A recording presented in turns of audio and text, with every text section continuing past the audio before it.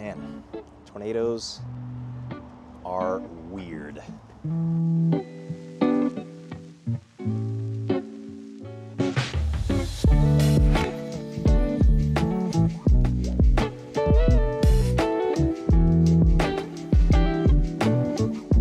Okay, this morning I'm in Brownsburg, kind of in the northeastern part of Brownsburg, in this warehouse area of Brownsburg. So it's really commercial through here, or industrial, or whatever you want to call that. Right behind me is a big home goods distribution center and some other really large warehouses around here. But this is one of the places where you can visibly see the damage from a recent tornado.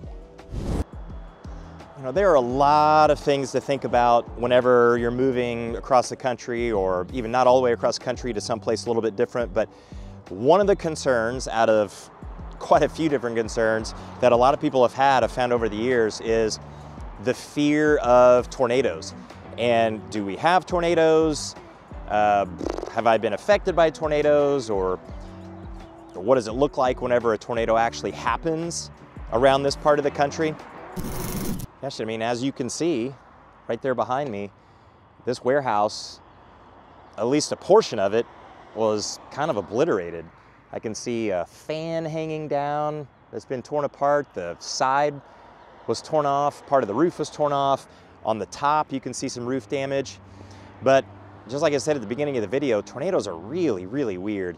So they are absolutely super scary. Whenever you're watching this video, it's obviously going to be pretty far past when these tornadoes actually happened, but it happened just last week. And so they're starting to get all this stuff cleared up. But I remember these storms. We were at home, we were way east in Greenfield, but we had some pretty bad weather that night, just like they did over here in Brownsburg and even all the way up into Carmel. It was moving kind of in a northeastern direction. And they're weird because the tornado obviously hit right here in this particular area. But if you look around at all of the rest of the buildings here, and even these trees, even the trees directly across the street, minus the ones right next to the warehouse, these things don't even look like they've been touched. And a lot of the other warehouses around here, they haven't been touched. And I can see just a little bit of roof damage on the one across the parking lot from me here. But all the rest of them, with some exceptions to this one, there's another one just a little bit further to the west here that was damaged pretty significantly too. But it's so isolated a lot of times where the damage actually happens from a tornado.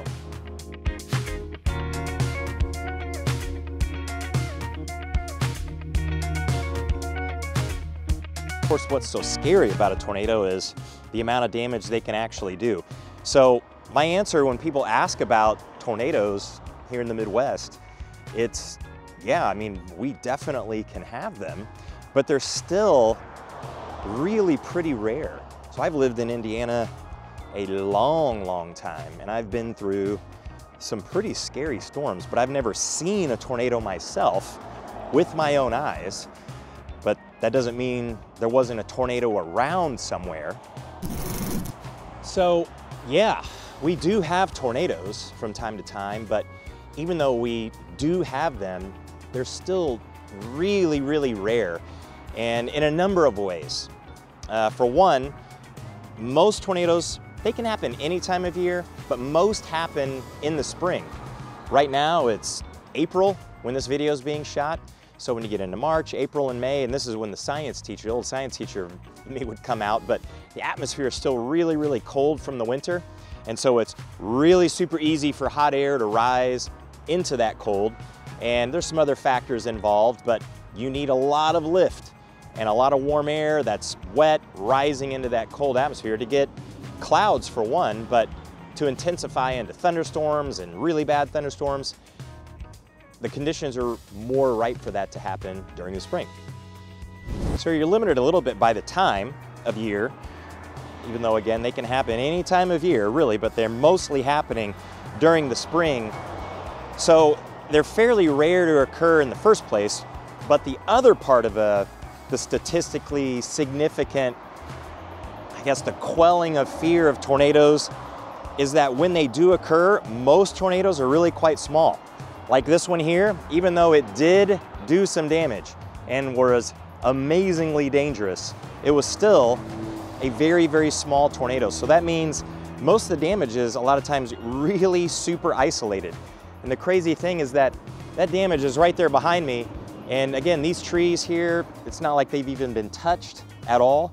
And I don't recommend anyone actually being outside or in a car, but you could probably have been right here, really close to it, and no damage would have happened. So they're really, really strange.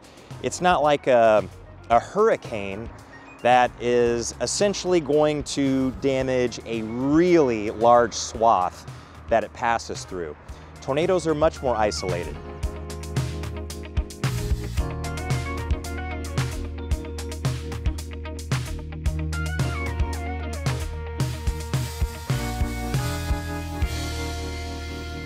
The other aspect is that most tornadoes actually hit in really super rural areas where there are very few people or no people at all, and it's kind of rare for a tornado to hit in a very, very densely populated area. Now, this one did.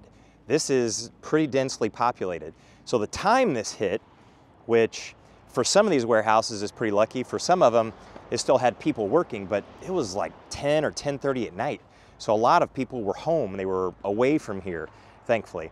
But there's some damage to some homes, the roofs of homes nearby, damages to a few other businesses nearby. But the time that it hit, everybody for the most part was back at their house and getting into their basement or getting into a middle room in their house, someplace that they were gonna be hopefully a little bit safer. And the populated area of Carmel where it hit, I mean, that is just about as populated as you can possibly imagine. Right in the midtown, downtown area of Carmel. I just drove over to Carmel, and I'm a little bit south of Midtown that I mentioned, and also City Center. I can see the roof of the Palladium just off to my north there, but all of this, a lot of office suites, office buildings, and some pretty cool, interesting places too, like this Union Brewing Company right here behind me. This place is super cool, right on the Monon Trail. My wife and I, we've ridden our bikes up the Monon and stopped in there for a beer before. Super cool, but that tornado hit right here. So there's some damage to a building just to the south and some roof damage to some other buildings, pretty close to the side damage of a building just off to my south. So this would be one of those places that is super densely populated. There are a lot of people living here, a lot of people working through this area, and you know, the Monon Trail is right up here behind me, or in front of me, now behind me. So there's constantly people, but when that tornado hit, of course, like I said, it was later at night. So most people were at home and away from this area.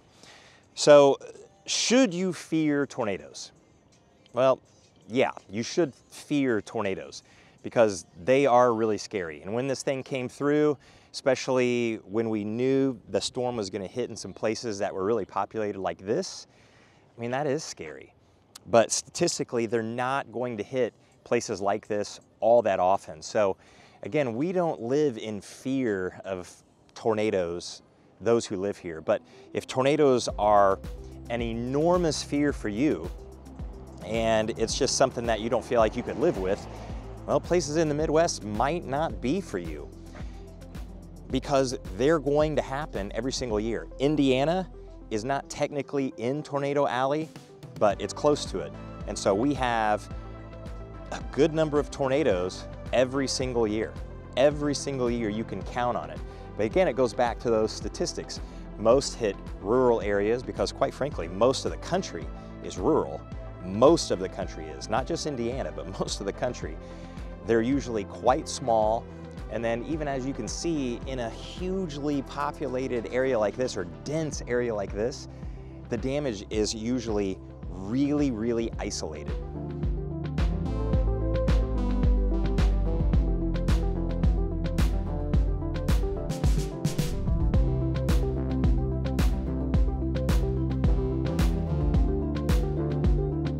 So if you have questions about tornadoes, I'm happy to chat with you. And I'm happy to go back into the old science teacher days and chat with you about some of the science of tornadoes and all of the things associated with that, because that's fun for me to actually talk about. But if it helps to quell your fears and maybe the unreasonable fears that you might have about tornadoes, then absolutely reach out. I'm happy to talk through anything with you. And we'll catch you in the next one.